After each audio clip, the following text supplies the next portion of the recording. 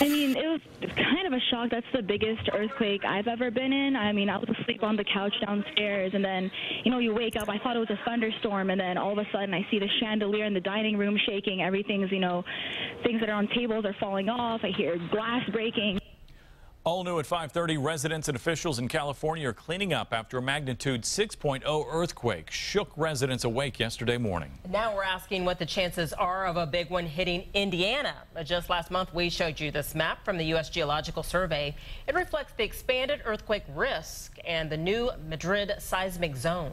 That zone includes Indiana. A series of earthquakes up to magnitude 8.1 devastated that area in 1811 and 1812. Our Chris Prophet went to IU to talk to seismologists about what this means for Indiana. Chris. IU measures seismic activity from around the world, and that California earthquake showed up in a big way here. Now, the university's Department of Geology, their seismograph, measured that 6.0 jolt on Sunday morning. It also has measured the occasional earthquake rumbling across Indiana, the last strong one, in 2008.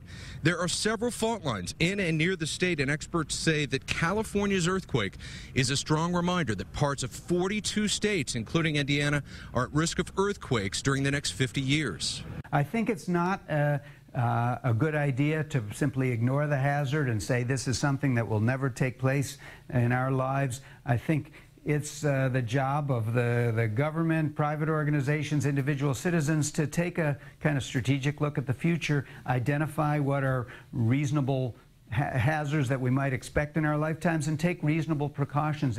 The one we really have to worry about is the new Madrid fault. It runs through Missouri and Tennessee, ending in Memphis.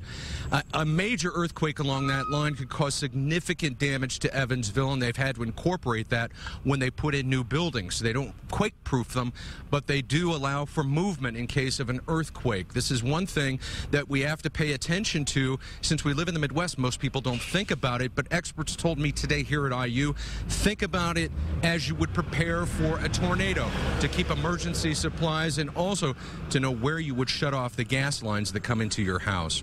Reporting live at Indiana University in Bloomington, Chris Prophet, RTV6.